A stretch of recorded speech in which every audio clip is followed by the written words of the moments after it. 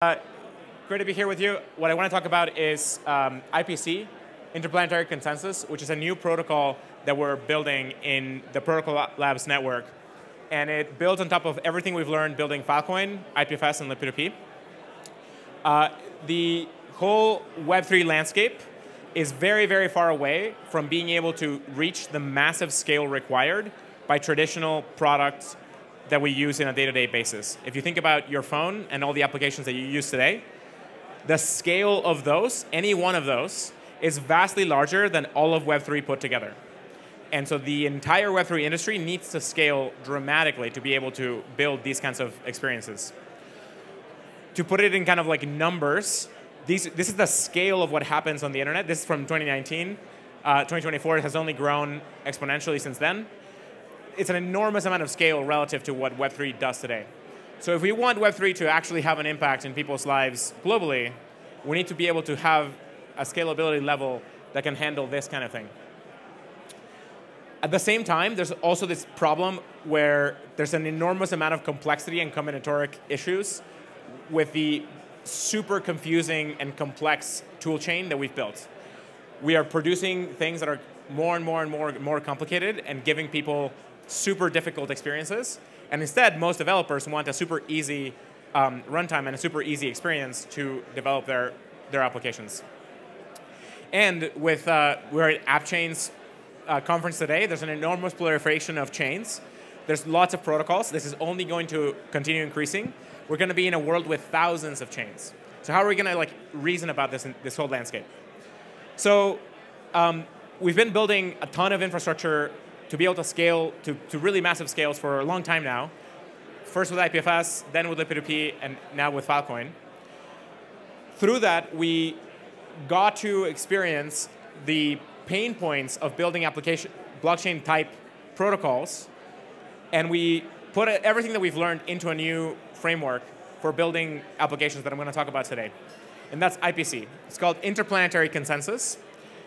The interplanetary part comes from the interplanetary principle, which is the same principle behind IPFS. And it's meant to be infinitely scalable, really reach a level of scalability similar to what Web2 has, to give you the same level of truly massive scale and speed that Web2 applications are able to reach. When you think about a Web2 application and the speed at which infrastructure operates, it's a totally different level of orders of magnitude higher than what we do today. We also want it to be deeply customizable. IPC is a structure that gives you deep customizability in the chain structure, so you can design the protocol to be precisely what you want it to be for your application. I'll touch on what this means a little bit later. And we want a runtime that is modular and interoperable across the stack that can that can interconnect with many different runtimes from other applications and from other blockchains. So think of all of the experimentation and development and R&D that's happening through all the different L1s and L2 frameworks out there. You want to be able to be in a runtime that can easily interop with all of those groups. So I mentioned the interplanetary principle. This is kind of like the basic idea of IPC. You should be able to build a distributed system such that it can interop across planetary scale distances and still feel responsive to a human. So that means you need a blockchain structure that can work across planets. And today, most blockchain infrastructure does not work that way today. So it's also a structure that is based on how the internet works. So if you think about how the internet is organized, it's a huge grapevine with hyperconnectivity in the root and lots of little nodes connected through different grapevine lower layers. So that's the core foundational principles behind IPC, which is a structure and a framework to give you a hierarchical, recursive way of generating blockchain networks. So here in this tree map, think of taking any L1 and being able to hook into an L1 a scalable tree of subnets. So imagine being able to derive a subtree of subnets hooked on any L1, whether it's Filecoin, Ethereum, Bitcoin, whatever. And each of those subnets is its own full blockchain with a set of validators and so on. And as you go down into the tree in the lower layers, you can do a bunch of interesting things. You can go faster because you can localize that region. So you can have subnets that are organized to follow a particular part of the world, so you no longer have to pay the speed of light around the world cost. Or they could be application specific, so you could have a specific infrastructure component like a database or a computational network or something like that, where a subtree is entirely oriented to build and deploy that thing. Or it could be application related, so think of a full application needing multiple subnets to operate, and that entire application is a subtree that you can either deploy as a single thing or deploy as a repeatable structure across many other trees. This is kind of based on the virtualization idea that made the cloud super successful so far. So think of like containers and VMs and hypervisors and so on. It's the same kind of idea of being able to package programs and run them in components, but in the blockchain environment, where each of these subnets is able to solve a specific set of problems and communicate the outputs of that with the rest of the environment. A key thing here to enable this to work is a super easy calling convention from one subnet to any other subnet. So being able to do message passing from one subnet to any other subnet across the tree is like a key characteristic of being able to make this work. But kind of like thinking in subnets for a moment, think of a full tree where you're able to be even partition tolerant, where a subtree in IPC can disconnect from the entire rest of the network and continue operating with finality. And when you regain connectivity to the rest of the tree, you just keep settling there. Think of this as the way that the internet works. So today, if right now we lose connectivity to the rest of the internet, things still work in this room. Your computer still works. You can connect in Bluetooth with other components. You can still run a set of applications. If this city disconnects from the rest of the world, you can still settle transactions. That's how blockchains need to work. And so IPC gives you the structure to be able to build this kind of thing. The geographical partitioning is like a key element in being able to move extremely quickly, because if you can localize the validators in a particular network to be in a particular region, then you can accelerate the block time of that particular chain. So imagine being inside of a single data center and have a chain that is only operating a subnet just in that single data center, and now you can move at 100 millisecond block times, or potentially even lower, potentially 10 to 20 millisecond block times. So imagine what that can do to financial settlement and games and so on. I'm trying to advance. It's not advancing. There we go. Whoa, advanced way too much. Cool. So one of the key components that makes IPC work is that we are using the blockchain the blockchain structure to give you a computational runtime to deploy whatever programs you want. So instead of looking at a blockchain in terms of deploying financial smart contracts, think of a blockchain as a way of deploying single specific programs in a container or Kubernetes pod type of way. So as an Appchain developer or as a blockchain developer in general, think of composing special purpose chains where you control precisely which specific programs should be running in that environment. And you have the full runtime of FVM to be able to do that. The key thing about FVM is that it's a hypervisor. It's not a particular single VM the way that like EVM is or something else. The FVM is a hypervisor that sits underneath that enables you to mount other VMs on top and run anything compiled down to WASM. So today in Filecoin, EVM contracts, you write in Solidity, you compile to EVM, and that is interpreted in WASM and runs in WASM in the FVM. And so because you can target WASM, you can use any other programming language or technology that you would want to control precisely what programs you want to operate in your subnet. So that means that the deeper you go in the tree, the more custom you can go, and suddenly you can be in the lower leaves of the tree running potentially a game where an MMO game server can just sit and have full game server logic settling into a blockchain structure and transacting with the rest of the environment the same way as everything else. We think that this is going to be like a super powerful primitive to enable lots of different applications that exist today to bridge over into the blockchain environment. This can be extended also to think of like being able to hyper customize your runtime. Like if you need a zkVM for some reason, or you need FHE, or you need a specific like complex component of the runtime, you can change your subnet structure to incorporate that runtime to be able to run that, that set of operations. So by being able to do this, you can design precisely the environment that you need in your subnet to do precisely the jobs that you need that component to do. So for example, for a game, you could have a full FPS with 30 ticks per second level updates and physics calculations and whatever. You can put all of that, compile it down to WASM, and run it in a subnet. And that subnet would just be the players of the game connected together. And all of those operations would be sequenced together. And the output of the match, once the match completes, that subnet would report the outcome of the match to its parent. That game will get logged in the parent.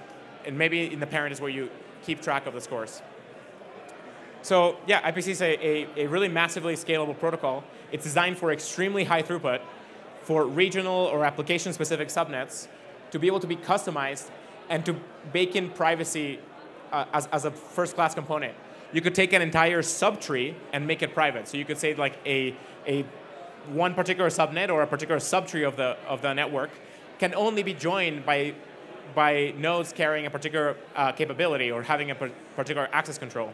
So that means you can start blending subnets that are fully private with subnets that are fully public, and still have economic transactions between these operations, and still have full calling convention message passing across them.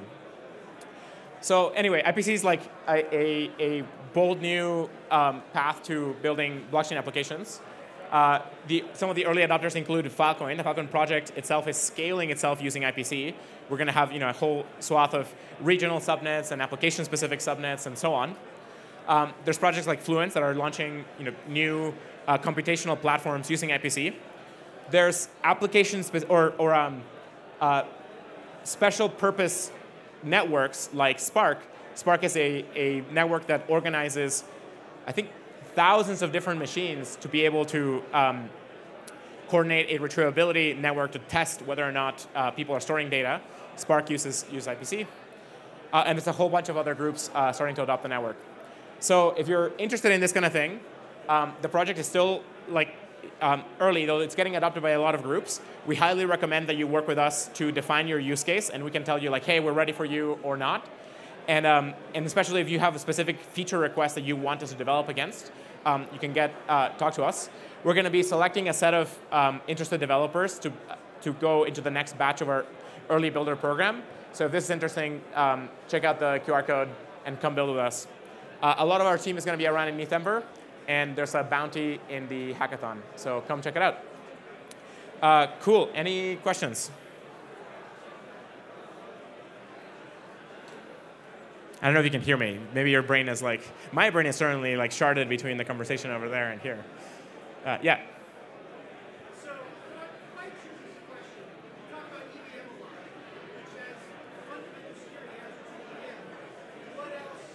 Can we integrate different configurations? Yeah, so you can mount, so think of FVM.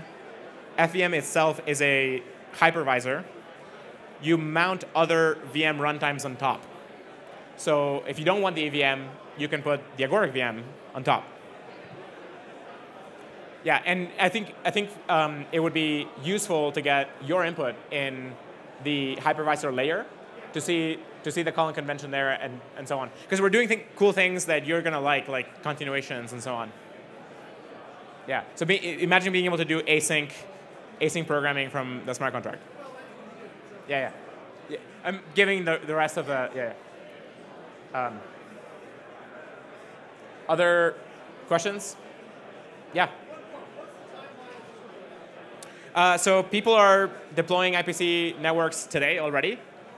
It's still the tooling is getting better over time. So I think it sort of depends on a per application. It's ready for different applications at different points in time.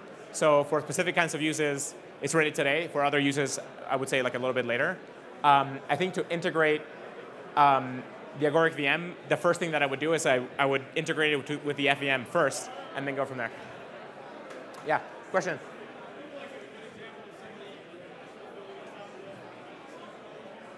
Yeah, so the examples that I described. So we're scaling Filecoin with it. So we're the entire Filecoin network, a computational platform, a special purpose network that is organizing thousands of nodes to do retrievability.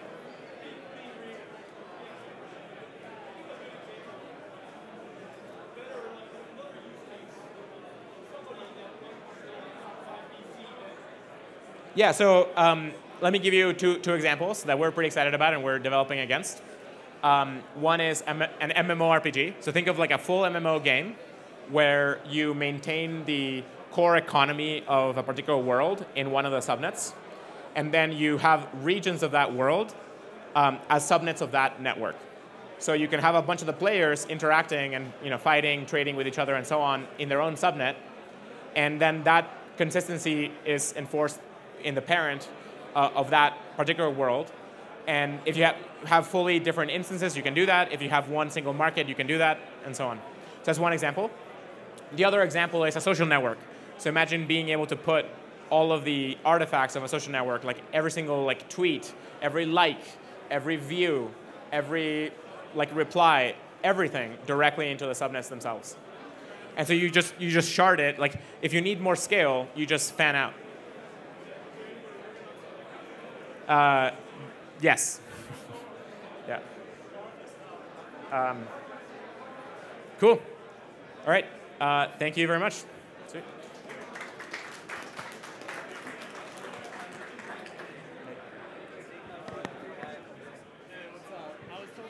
I don't know whether that was good or not.